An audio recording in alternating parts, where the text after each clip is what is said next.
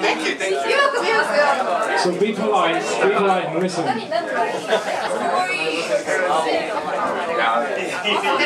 And for those of you who are hard of hearing, listen! There it is. There you go. Dave's gonna. This is Dave Henigman. All right. Hey! So shall I start before you, Anthony? Or? No, we'll just let you come in with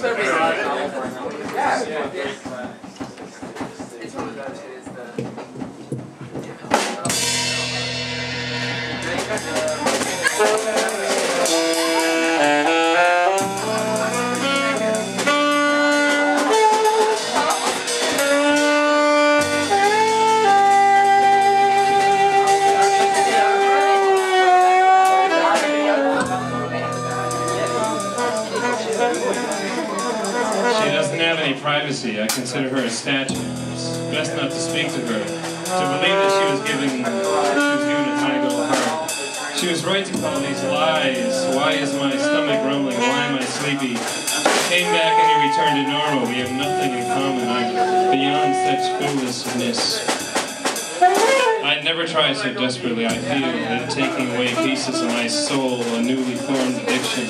Afterwards, I don't remember anything, not one single face or a single pair of eyes. And I've given them names. I imagine the circumstances under which we meet. I'm not the cause. I only come much later, gathering crumbs. It's someone's life. It's not a fantasy to them. I'm missing out. At times, it's not enough to preserve this to myself. I can never handle the guilt. They're fortunate. No one got to them. Filled their minds with nonsense. I was won over, or was I restricted before I can even feel, decide, think. Inside me, the friend remains. She changes and somehow from there I've given up. What she or he'll say, do I secretly hope that she'll give me permission?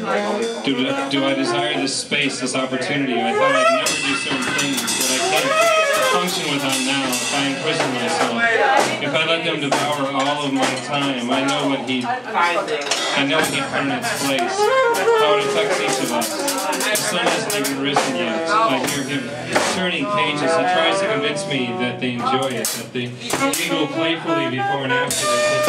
Push over his feet down to the door. She wants to know where it came from. Its reflection ripples on the surface of this. I only did it to annoy her. It's my rightful place, wrapped in borrowed blankets, speaking in whispers. I'd go there now if I could. They always welcome me. They don't want anything in return. There are some joys and sorrows he's entirely forgotten. It bothers me how they rush to her comfort. I'm of little use to him awake, still I shouldn't fall asleep. If they see me, he's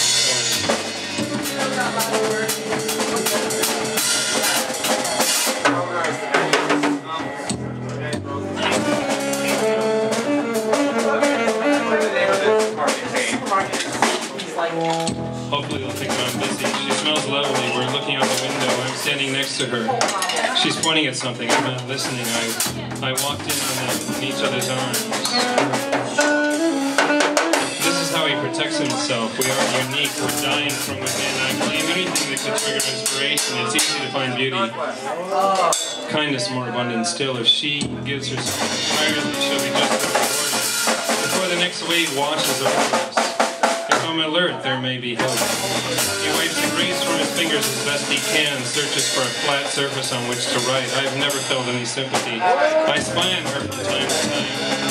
She has nothing to hide, but I don't have anything better to do. Others are pure, virtuous, even if they don't know they're being watched. I hope that this will slowly, gently doesn't disappoint her.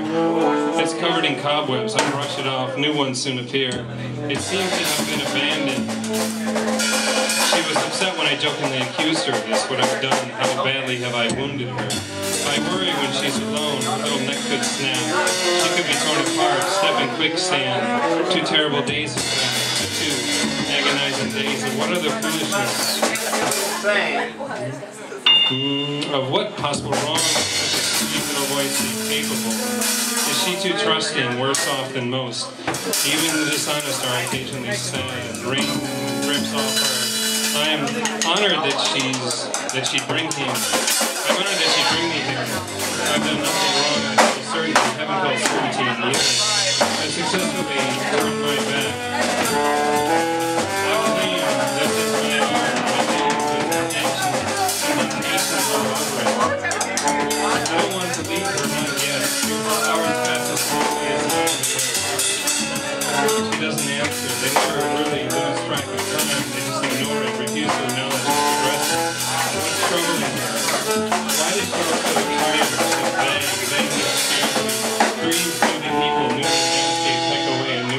colored eggshells.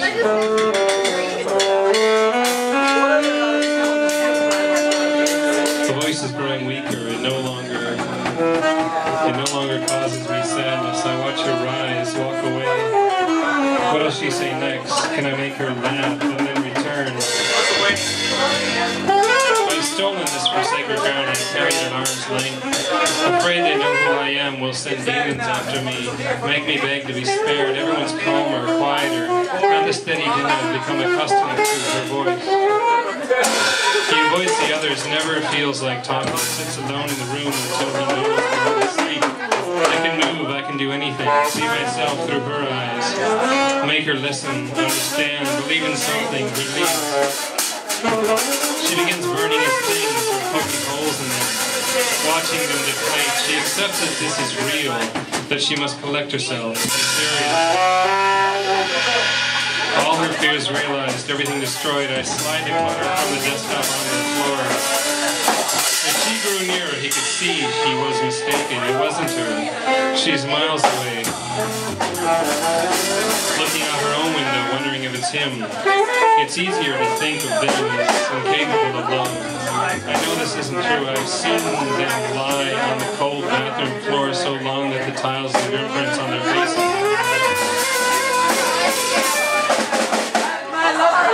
I've not made sense of any of these. I hear them and they surround me. They perch on my shoulder and whisper in my ear. We always disagree.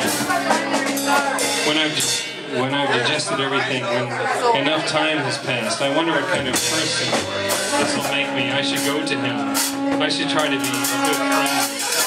Is there a chance it'll be forgotten? If I show any emotion at all, any hesitation, he uses if I've betrayed him. It's proof of something. I can't run away. They took him by the wrist and thrown him through a door. If it's easy, if it brings him some pleasure, it's wrong. I beat a confession. I beat a confession out of him. Who is this? Not the person I've loved, the one that I want to grow, the one I've always had such high hopes for. Explain this to me. Tell me how it's possible. I want to go home and be alone. I wish all of this was done.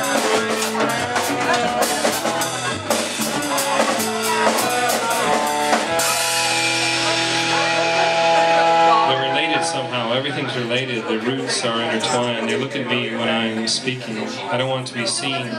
I should be quiet, but it becomes too tense. I only want to eat. I want sustenance. I don't want any other burdens. I don't believe in the consistency of time. It says the day isn't over yet, but it is. It has been since I crawled out of bed. It was over, but I walked backwards through it. I knew what everyone was going to say. It surprises me, but it shouldn't. I've seen the future. I should have warned them. Some days I notice only the blind. All right.